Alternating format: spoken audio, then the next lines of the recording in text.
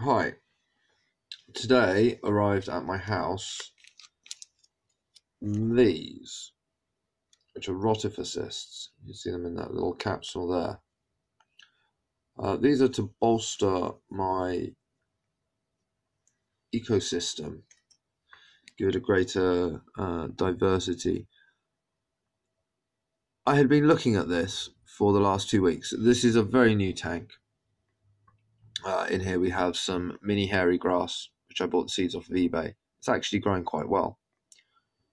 Also have some Ceratophyllum and two different types of Alodia, which have come from my pond. I've recently purchased two Marimo balls, which the Acellus really enjoy. And there's a little bit of Java moss in there as well, also which I bought from eBay. And up in the corner here we have this cluster of HC, popularly known as HC. Can't remember the Latin name right now. It's growing quite well. I did have it down here, and some of it was jutting into the shaded area at the back, and it just mushed. Its light requirement is quite obvious. For lighting, I have the three eBay lights, which are the cheapest available. The one at the back is really, really sweet. It is touch sensitive. This bit here is sort of cardboard though, paper. So I think it's directly onto the plastic, so it's not too bad. But I wondered whether that could have been like laminated for safety. It's a USB, like the Android USB connector, the new one, not the old one. It's quite good. This one here is a switch. It has both blue and white at the same time. I'm currently using the blue just to illuminate this a little bit, which is food for mammoth winter fairy shrimp. I still have eggs remaining that I've not used.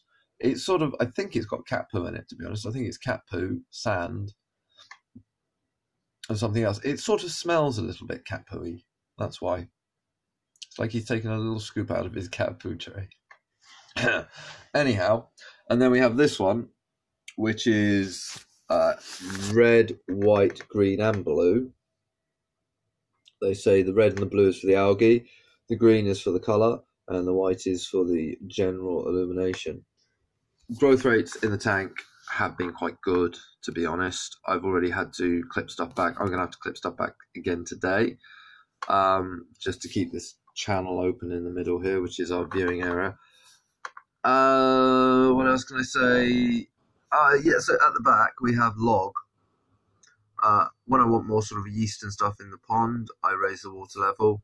Log feeds the pond, and then you just let the water evaporate down again.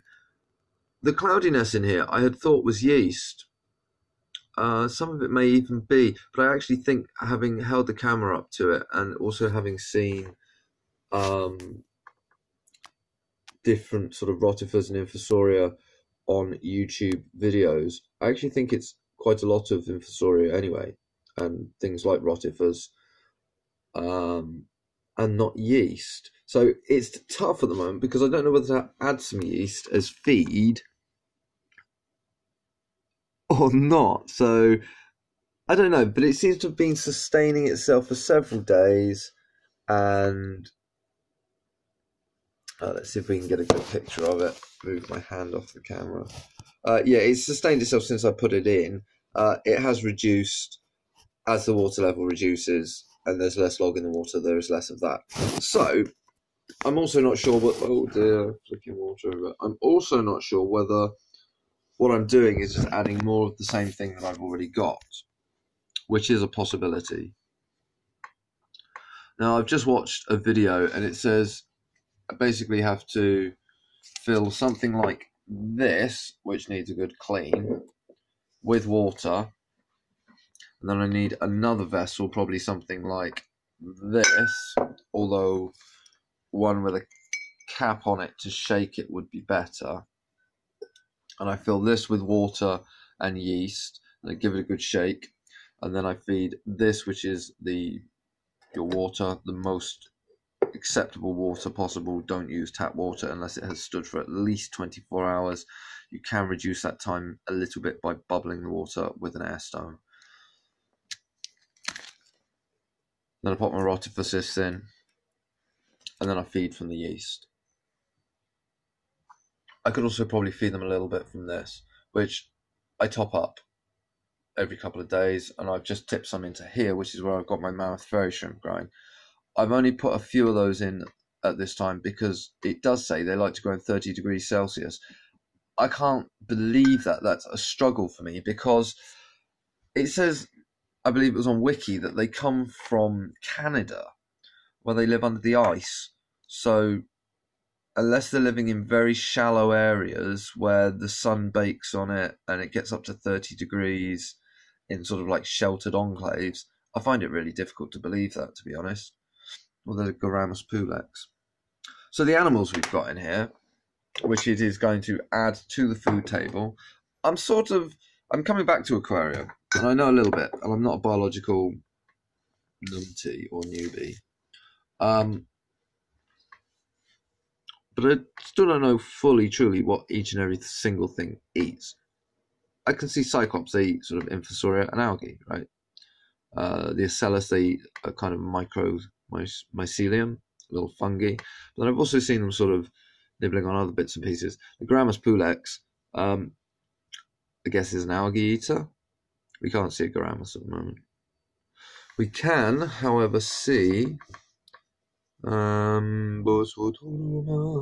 look, there's an Acellus there on that piece of Ceratophyllum.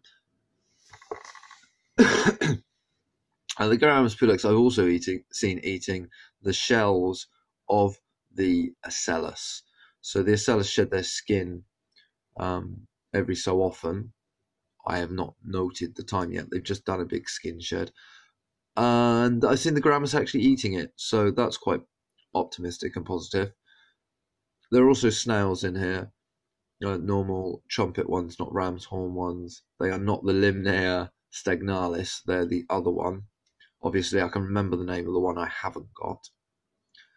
Oh, there's a Garamus. It's swimming.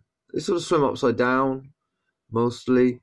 I have seen them, though, swimming what we would call conventionally the correct way up with legs down. Just not so often.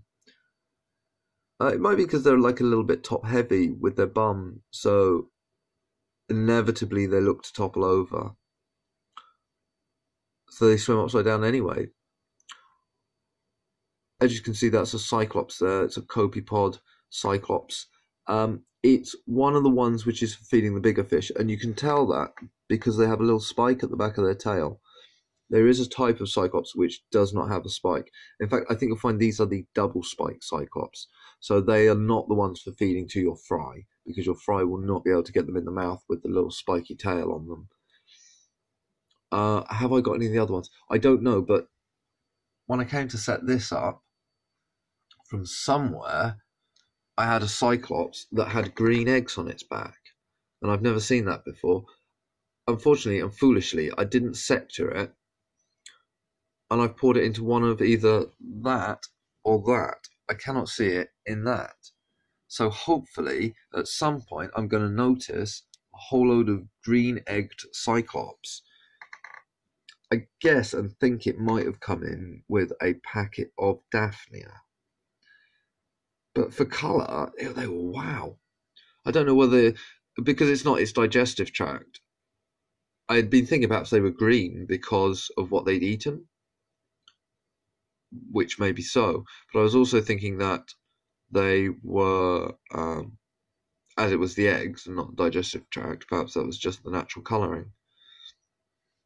I also have two types of leeches, at least two types of leeches in here. We've got this one up here, which, again, I don't know the name, but it is a live breeding one, and I'll maybe try and get a video later of it with all its little babies. They sort of stick in its stomach and sort of launch out at you from the belly of the leech, and it carries them around with it.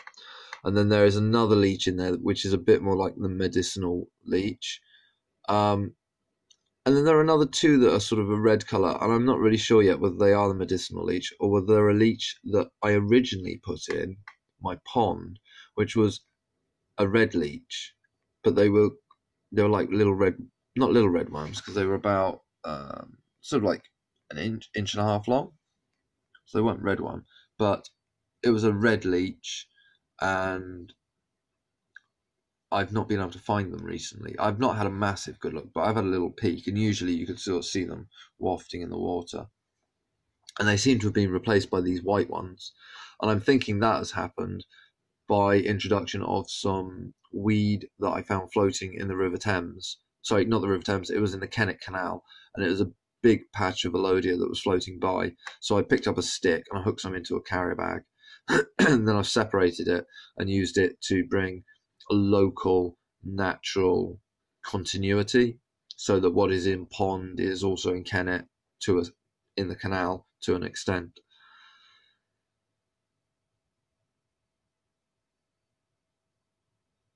So yes, that's that. So what I'm going to do this afternoon, and I shall make another video, is prepare these Rotifer. But I am still sort of looking at that, thinking that that is Rotifer.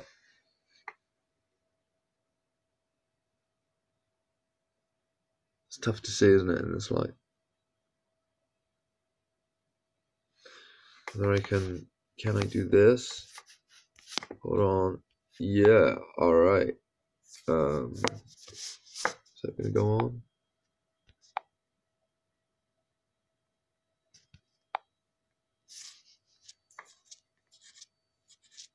I was trying to switch the phone's light on, but it doesn't seem to want to go. Okay, so that's that. Thank you very much for watching and being introduced to my new tank.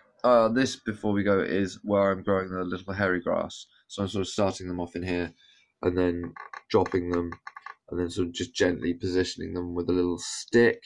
The Ocellus and the other animals do their bit with the gardening. It was quite obvious to see that some of the seeds that had fallen on the surface had been turned under the soil by the leech's activity within the substrate. So that was very good. Yeah, looking forward to it. Already have big clouds of Infusoria. Gonna have even bigger clouds of Infusoria now. Big Infusoria warfare. Rotifers coming in and coming through. Okay, thanks very much. I'll see you later. Bye bye.